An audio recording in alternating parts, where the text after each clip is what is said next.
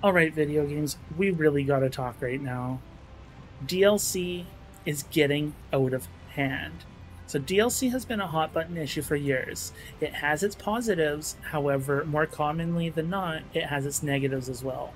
And that's what we're here to talk about today. First of all, I would love to hear your thoughts on DLC, so please let me know in the comments below. Today, we will be talking about three major types of DLC that have really bothered me in the last decade or so.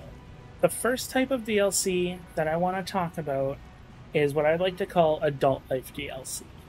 So, Adult Life DLC is DLC that is designed in order to cut down on grind time or to make a game easier.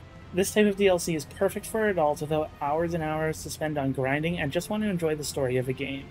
Some prime examples of this would be the Trails series as well as the Tales of series. I want to start this off by saying I am supportive of Adult Life DLC. Adult Life DLC, the first instance I can remember of was Tales of Vesperia. Tales of Vesperia had level ups and gold that you could buy with real money. I believe it was $7 for 5 levels or $12 for 10 levels, and then you could spend $5 for, say, 100,000 gold. However, as it's gone on, it's kind of gotten a little bit more expensive. For a more recent example, Trails into Reverie, which you can check out my review, it should be popping on screen now, has 2 packs of Adult Life DLC, and they cost over $50 each. Now, this DLC does have quite a bit more. However, that is a large amount of money to spend on a single type of DLC. Like, it gives you a Sepith pack, it gives you a bunch of levels, it gives you a bunch of money, gives you a bunch of view materials, which you can all get in the game, but it's to cut down on grind time. Now, the grind time is substantial that it's saving, but I don't know. I don't think it's worth $50. I think that's way overkill and should not be done. It should be $20 to $25. Okay, I understand that. But $50 is overkill. It should not cost that much. The second type of DLC I want to talk about is Story DLC. Story DLC is DLC that is story-based, obviously, that can add both new areas or seeing the game from a different point of view. Some prime examples of this would be Final Fantasy XV or Ashura's Wrath. So Final Fantasy XV, so there are 3 different sections initially where you should have seen the point of view from another one of your party members, where they get separated from the main party. However, these parts are very obviously cut out from the main game so that you will pay for the season pass to get these DLC stories. Now, that's okay, but in this instance, it feels like you're missing a chunk of the story until you go back and play it later on. That leaves the story very disjointed, and to go further onto that, Final Fantasy XV had, I believe it was another 3 instances of DLC where they decided, you know what, never mind, we're not going to finish it, which leads it with an incomplete story. Which leads me to Ashura's Wrath. Ashura's Wrath had the ending removed so they could sell it in 4 DLC episodes. Now, the issue with that, okay, they're not very expensive. They're like $2.99 a piece. However, one, there was never a complete edition released for this game, so you are forced to buy that separately. Second of all, this is hypothetical, but if it goes, 10, 15 years down the line, what happens when the PlayStation or Xbox Live goes down? You have a game without an ending, and it's very obvious that the ending is not in the main game, so that causes a lot of problems. You have an incomplete game. What do you do with that? You just kind of leave it and then be like, okay, I'm moving on. I don't know what happened at the end, but tough beans? I don't think so. The last type of DLC I want to talk about is unlockable content that used to be unlocked in-game is now unlocked by paying for the specific type of DLC. So some examples of this lately would be the Tales of series, as well as fighting games. So, for example, Tales of series from Tales of the Abyss and Tales of Symphonia are an example.